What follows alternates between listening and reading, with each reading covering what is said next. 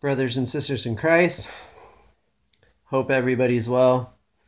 I wanted to get on here. I have a message from our Lord Jesus Christ, and it's for his glory alone, not mine. Definitely don't want any glory. My last video jammed some gears, and I knew that's what was going to happen because the Lord warned me. He needs me to tell everybody that there's no time for hate, especially on my channel, because I'm not your typical YouTuber. I don't care about subscribers because I know that the Lord God will get this message to who he wants it to get to. So when you're leaving hateful comments, you're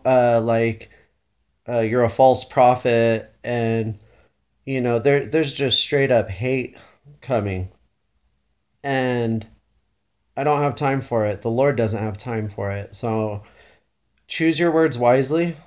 If you put hate on the channel, then I'm just going to block you because I don't have time for that. So I'm not going to spend too much time on the all that. But I just have to tell you guys that the Lord is going to have me start blocking people.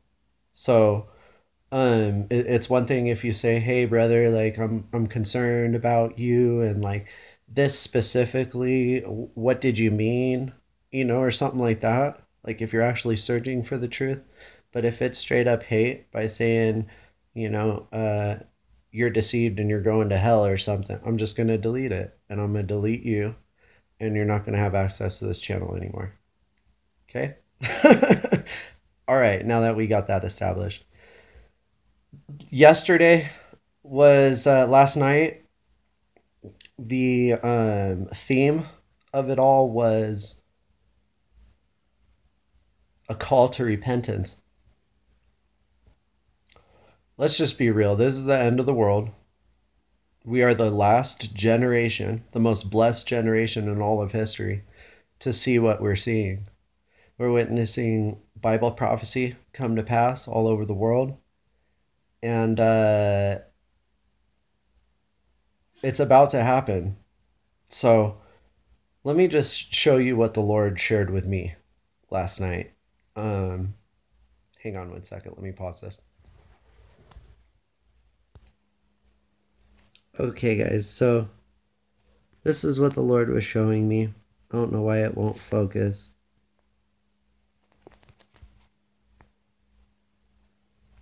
Wow. There we go. Okay. So this is the Lord saying to wash you, make you clean, put away the evil of your doings from before mine eyes. Cease to do evil. This is in Isaiah 1 and 2, what we're going to be going over. And I just want to show you some scriptures. It's basically going to be only scriptures in this. We have to cease to do evil, guys. We're the body of Christ. We need to start acting like it. So I hate to say, but all of the people that are teaching once saved, always saved, you say a prayer and you get saved, and then you could just keep on sinning because we're saved through grace. No, it says, if you love me, you would keep my commandments. And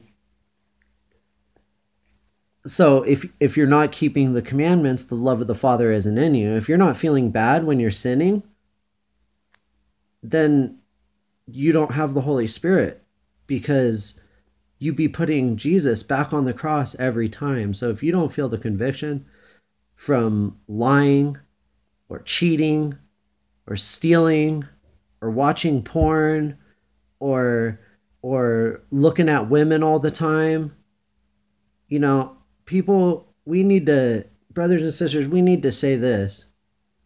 And if you agree with this, just say to yourself, amen.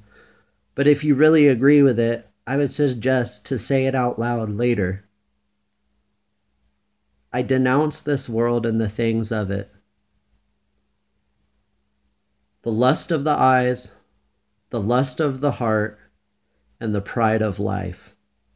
That's what's caused this world all the problems, is the lust of the eyes, the lust of the heart, and the pride of life.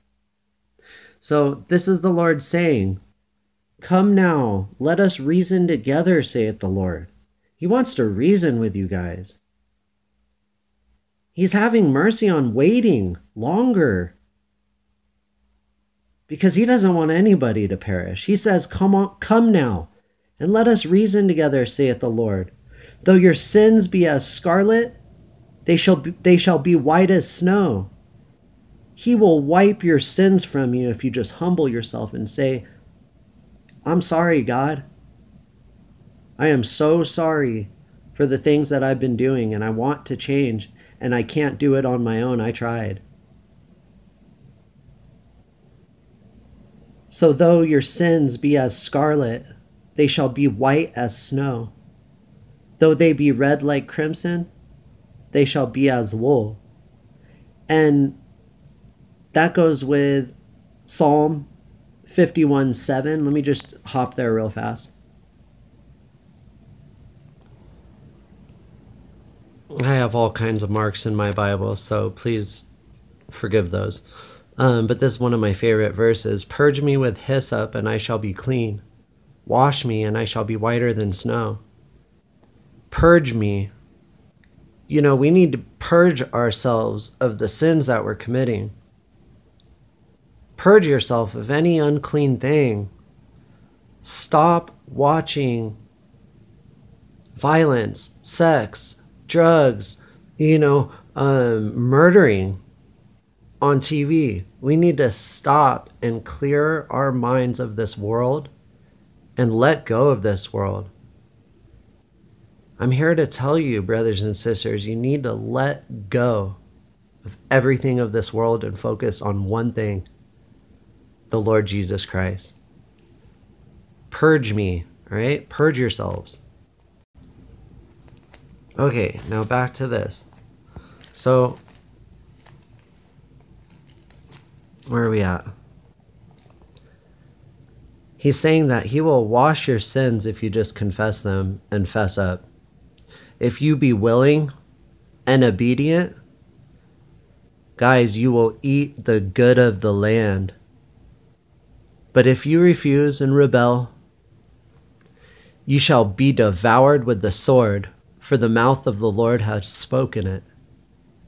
If you refuse and rebel, if you refuse not to bow the knee now, you're going to do it later. I can't stress that enough, that regardless if you accept the Lord Jesus Christ or not, you will bow to him. And Satan will bow to him.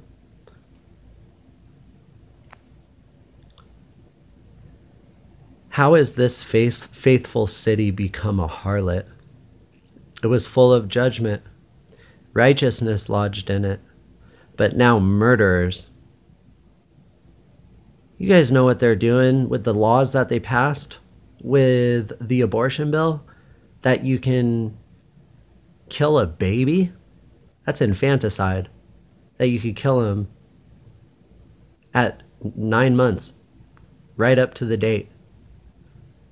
These politicians are not going to get away with it. And that's what's going to be coming in the later on in this video. Well, and in the next video, because I'm already at 9 minutes. But I'm not going to rush. I've rushed on the last ones, and I'm not going to do it. So, because I don't get it all in. How is the faithful city become a harlot? It was full of judgment, righteousness lodged in it, but now murders. He's talking about America, guys. That's what he was saying to me through this. Thy silver is become dross, thy wine mixed with water. All right, hang on a second. So, just so you guys can see what dross means, it said,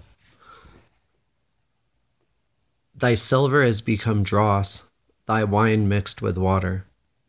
The silver is going to be worthless.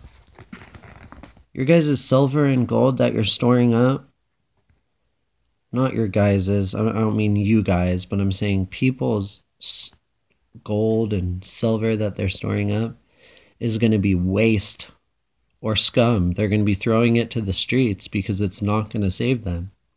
Water and food in the tribulation will be worth money. But other than that, the silver and gold is going to be like nothing. And we'll get into that. I don't know how many videos I'm going to have to do, how many parts, but I'll do as many as it takes. Okay, so again, guys, this is Isaiah 1 and 2. So Isaiah 2, and I'd suggest you guys read both chapters because this is what the Lord was showing me. But I just want to say that I believe this is the 1,000-year reign.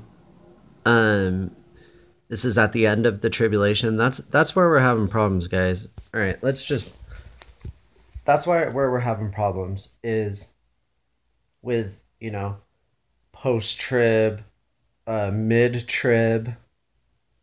Okay, so I think the confusion is that the Lord doesn't return all the way. His feet don't touch the ground. When the harpazo occurs, when the rapture occurs, his feet don't touch the ground.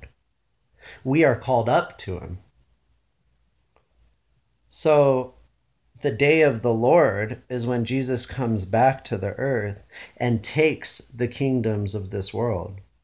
He's not going to ask nicely, hey, no, he's going to return with 10,000s of his saints. Satan's time is up. Okay, sorry. Here we go. The day of the Lord. I'm going to read this and then I'm going to start a new video. I believe this is the 1,000-year reign. I was honestly about to look it up on the internet to make sure I'm correct, but the Lord said just put it out. So I believe this is what he's shown me, I think.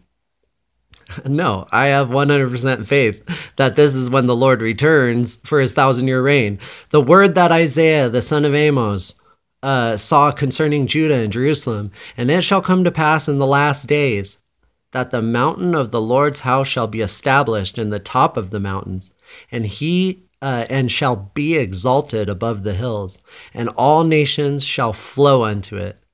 And many people shall go and say, come ye, and let us go up to the mountain of the Lord, to the house of God, to the house of the God of Jacob, and he will teach us of his ways, and we will walk in his paths. For out of Zion shall go forth the law and the word of the Lord from Jerusalem. And he shall judge among the nations and shall rebuke many people. And they shall beat their swords into plowshares and their spears into pruning hooks. No more war. Peace for 1,000 years, real peace, while Satan is bound and put in the pit for 1,000 years, and then he's loosed for a season, it says. Nation shall not lift up sword against nation, neither shall they learn war anymore. Okay, guys, I'm going to do a part 2 to this because I'm already at 14 minutes, and yeah, I'll be back. Repent. The kingdom of heaven is at hand. Jesus Christ is returning. Love you, brothers and sisters.